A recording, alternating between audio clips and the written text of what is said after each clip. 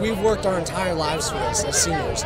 Every day for 12 years we've worked on this, and it's just, it doesn't feel real how amazing this is to have a trophy, to sit in the school all year, all the rest of the years, so we can come back when we're 50 and show that we won that. We were there. We won that. And the fact that it was on Sullivan's home field, what does that mean? It means we get to talk about it for the rest of our lives.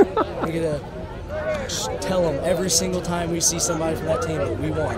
We beat them last time. Oh, it's ecstatic. It's great. I'm so proud of the boys, the way they come out and played and got the W tonight, and all their efforts really paid off to be able to win a championship tonight. What was the key to stopping their passing attack in the second half? We just kept playing. They got some great athletes. They're going to make plays, and we just kept playing and made some minor adjustments, and our kids just ended up making some plays, and that's what it came down to. We was able to make some plays at the end.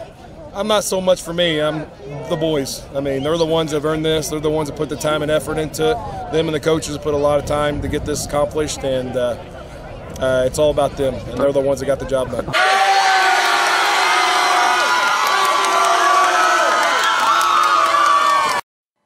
Congratulations to the Linton Miners on their sectional championship. They will host the Pell next week. And good luck to the Linton volleyball team in Muncie for the state title game Saturday afternoon. I'm Nathan Pace. Have a great night, Greene County.